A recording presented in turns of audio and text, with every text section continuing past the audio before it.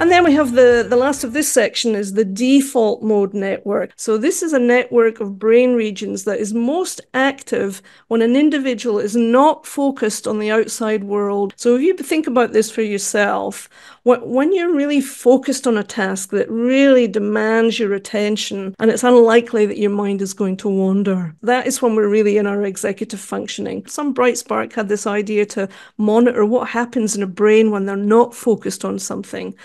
And what they found is that actually the brain lights up in a lot more areas when we're in that sort of state. And it can be a very creative space. This is a place where we can come up with new creative ideas, but it can also be a place of the internal critic and a lot of shame. Because again, like the other networks in the brain, the DMN is shaped by experience.